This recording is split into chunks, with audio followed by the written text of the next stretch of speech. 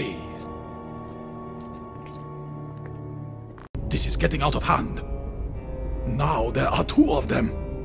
What's going on, guys? I'm the Walrus Jedi, and welcome to the video on Neimoidians. So, if you like this video and want to see more of these alien species videos, then please consider liking and subscribing and hitting the notification bell for more alien species videos like this in the future. And as well as you can, in the comments, request the next alien species. All right, without further ado, let's just get right into it. So first up, I'm gonna go a little bit into the planet, and then the species. Neimoidia. Founded as a daughter world of Duro, Neimoidia evolved its own culture and lifestyle, until one day when the Neimoidians suddenly wanted to change it all back. Founded circa 25,000 BBY, Neimoidia was one of the earliest Duros colonies, benefiting from the head start the Duros had earned by reconstructing the Rakatan hyperdrive.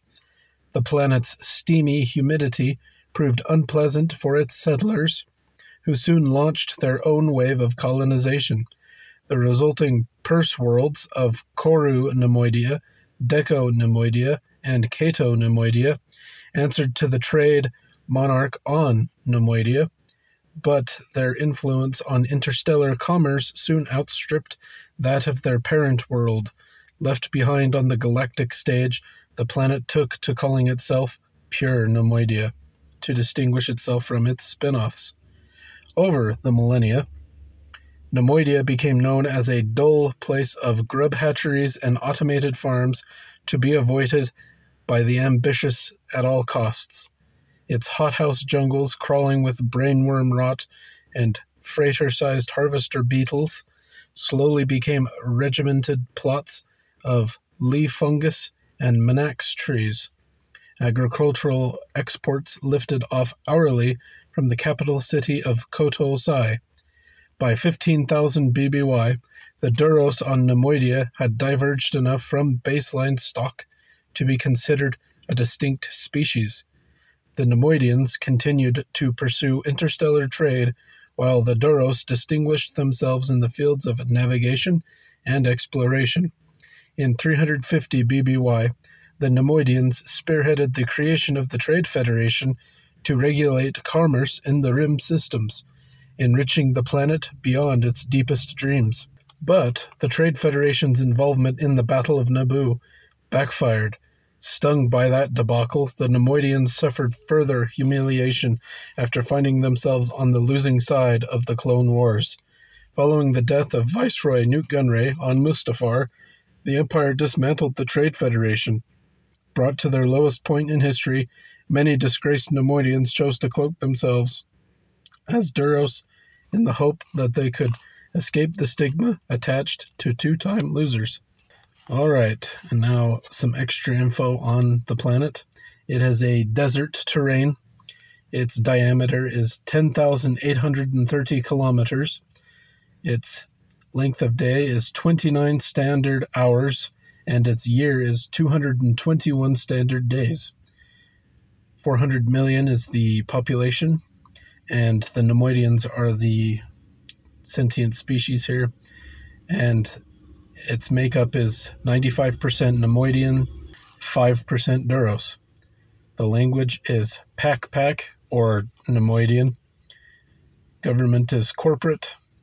Major exports are foodstuffs, medicine, and botanicals, and imports are technology, and it's in the Neimoidia/Nen system. Neimoidians. Since Neimoidians are the descendants of early Duros, who settled the planet of Neimoidia in the colonies region, they exhibit many physical attributes of their ancestors, 24,000 standard years of development in a distinct environment, however, have given them slight facial and body differences. Jawlines are lower. In addition, bodies are thinner and longer, while Duros have blue-purple skin with bright red eyes. Neimoidians have gray-green skin and dark red or pink eyes. These color differences have been attributed to specific chemicals in Neimoidia's atmosphere.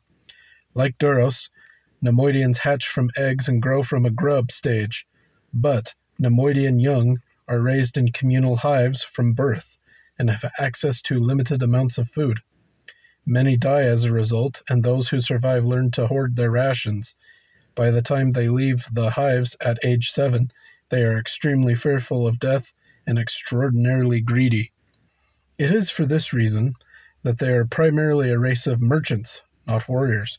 Rather than fight in a battle where there exists a possibility of dying, Neimoidians will typically surrender, turning and running or sending others to battle for them.